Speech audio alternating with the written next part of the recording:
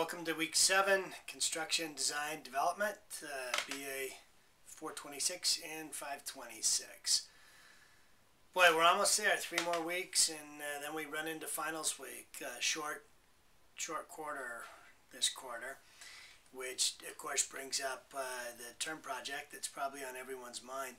What we're going to do this week is the assignment is actually requiring you to give me some information about your term project.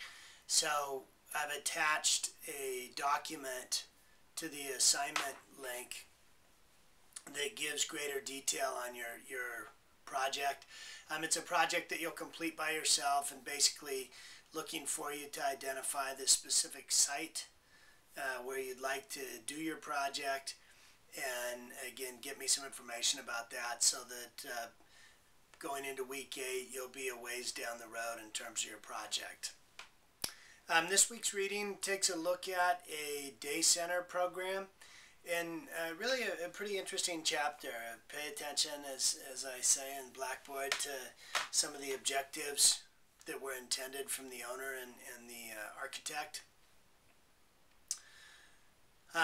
Interesting objectives included things like designing an environment that was attractive for staff, so really using the physical environment as a recruiting instrument. Also designing an environment that created certain kinds of emotions or feelings for people. So do read that, and we'll probably have some questions about that down the road.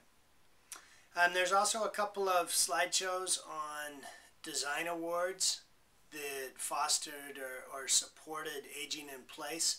Some of these awards were in senior housing environments, and some of them were in private homes. So take a look at those. Kind of fun to look at. There's a narrated PowerPoint this week showing some of the details of designing senior housing environments, and this week we get into more of the fine decision making related to the layout of an apartment in a CCRC, the heights of counters, different kinds of decisions that are age friendly. So watch that. I'm also attaching a non-narrated PowerPoint that just provides some informational slides. This was a request from one of the students, and it made a lot of sense. One of the downsides of narrated PowerPoint is it's tough to stop the presentation and follow the slides or get the information from the slide. There will be a discussion question this week, and I think that's about it.